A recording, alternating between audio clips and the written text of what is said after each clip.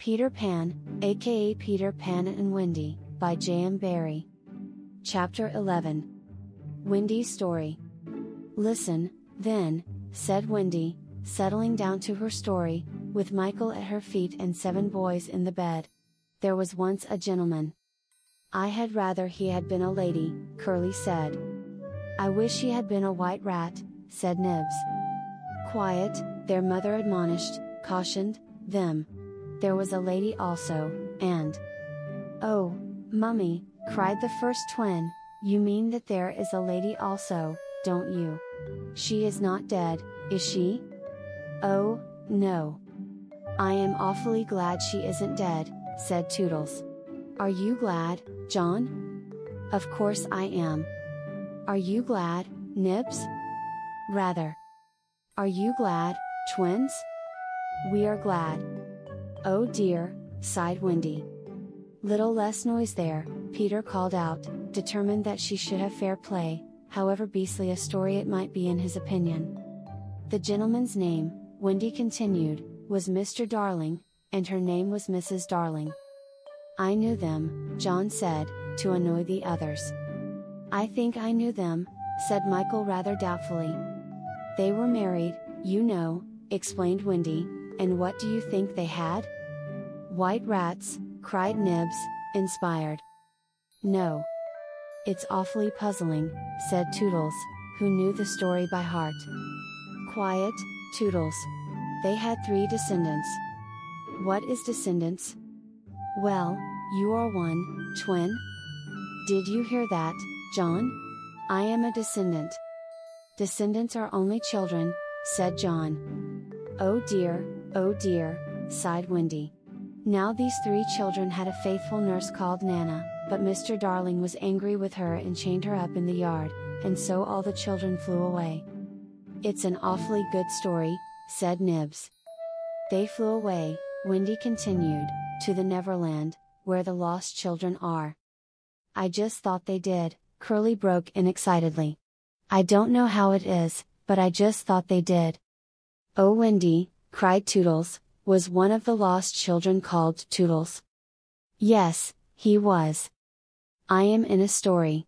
Hurrah, I am in a story, Nibs. Hush! Now I want you to consider the feelings of the unhappy parents with all their children flown away. Ooh, ooh. They all moaned, though they were not really considering the feelings of the unhappy parents one jot. Think of the empty beds. Ooh, ooh. It's awfully sad, the first twin said cheerfully.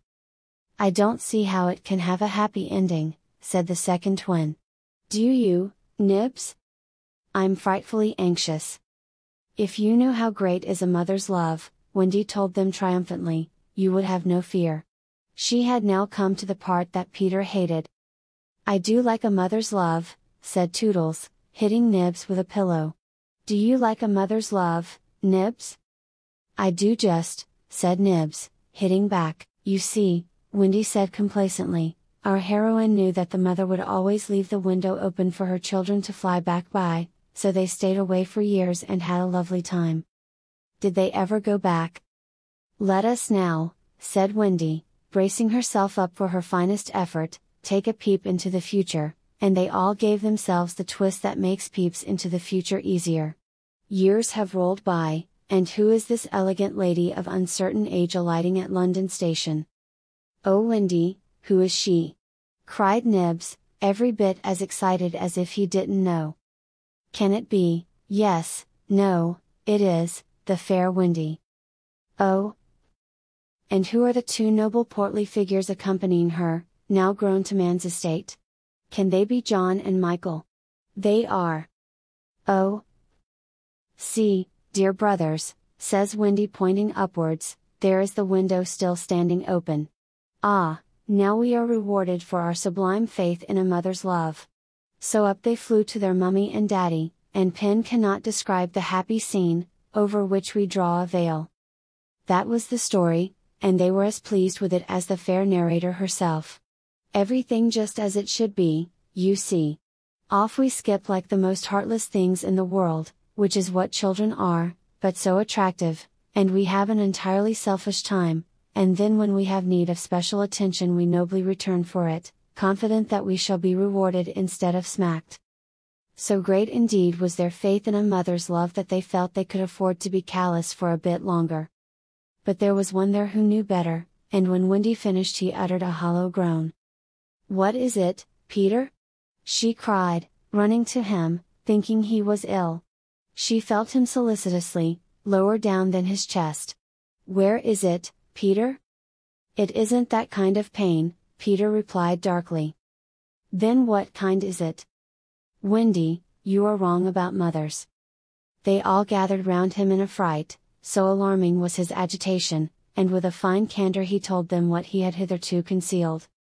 "Long ago," he said, "I thought like you that my mother would always keep the window open for me, so I stayed away for moons and moons and moons, and then flew back, but the window was barred, for mother had forgotten all about me, and there was another little boy sleeping in my bed."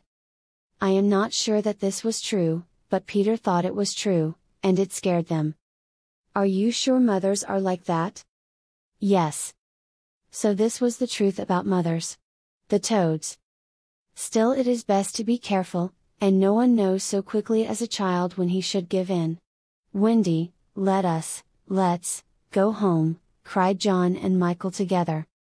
"Yes," she said, clutching them. "Not tonight?"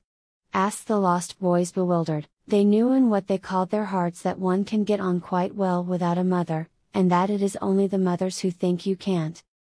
At once, Wendy replied resolutely, for the horrible thought had come to her, perhaps mother is in half mourning by this time. This dread made her forgetful of what must be Peter's feelings, and she said to him rather sharply, "Peter, will you make the necessary arrangements?"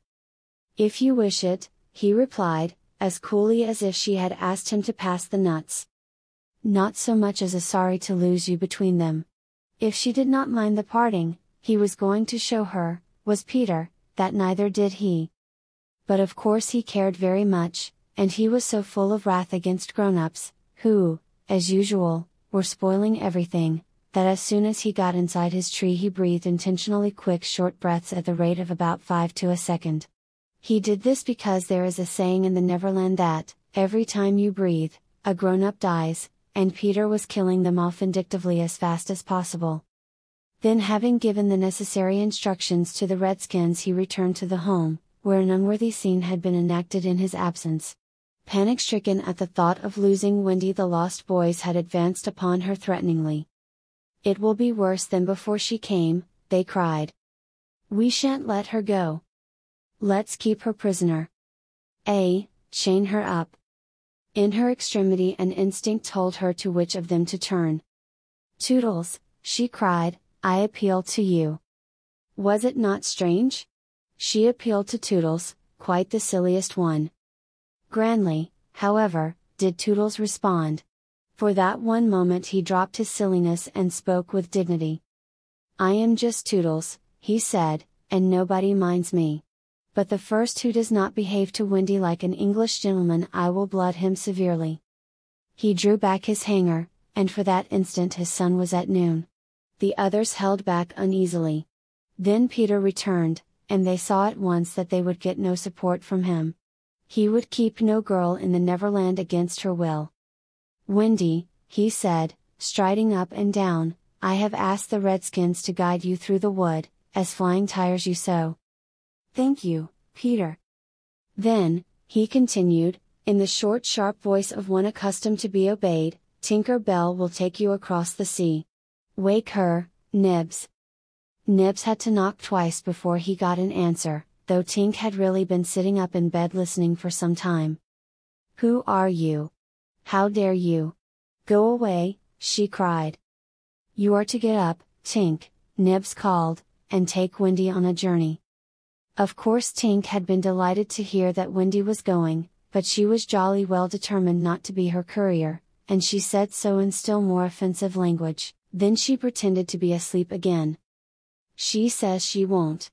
Nibs exclaimed, aghast at such insubordination, whereupon Peter went sternly toward the young lady's chamber. "Tink," he rapped out, "if you don't get up and dress at once I will open the curtains, and then we shall all see you in your negligee, nightgown."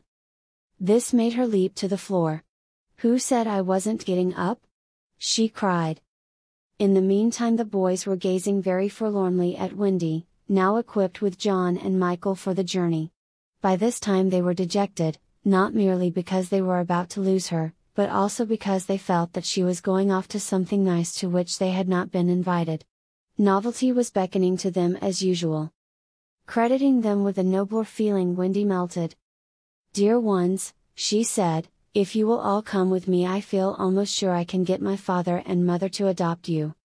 The invitation was meant specially for Peter, but each of the boys was thinking exclusively of himself, and at once they jumped with joy. "But won't they think us rather a handful?" Nibs asked in the middle of his jump.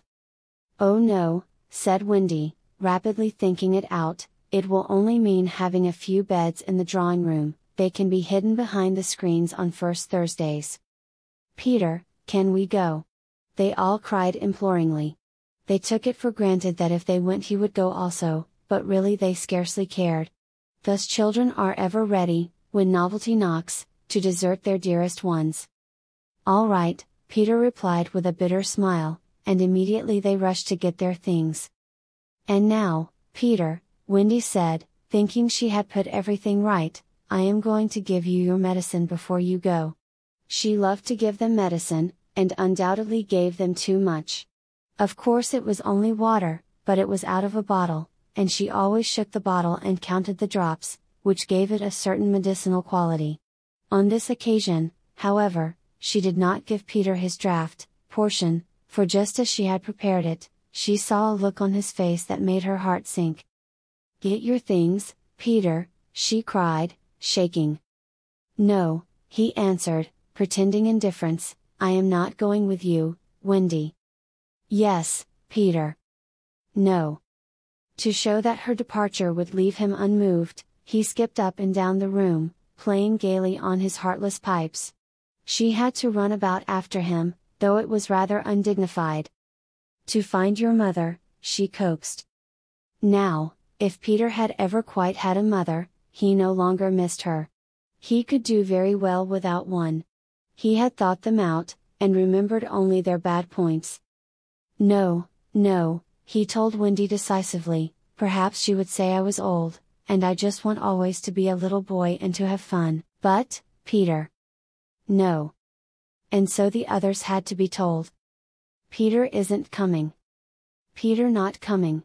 They gazed blankly at him, their sticks over their backs, and on each stick a bundle.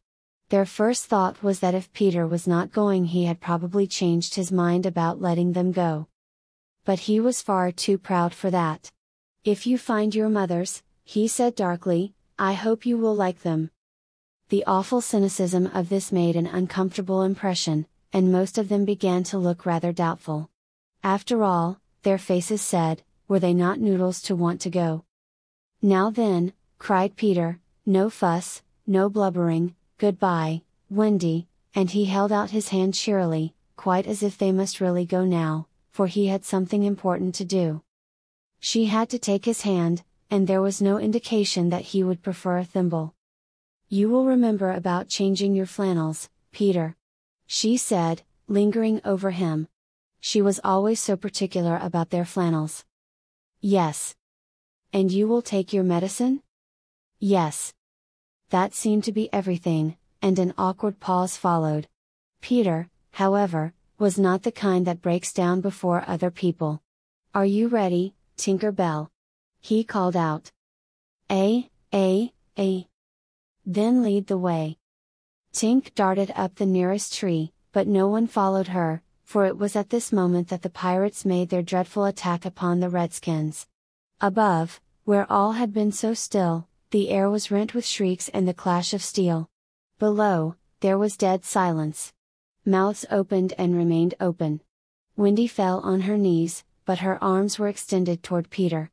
All arms were extended to him, as if suddenly blown in his direction, they were beseeching him mutely not to desert them. As for Peter, he seized his sword, the same he thought he had slain Barbecue with, and the lust of battle was in his eye.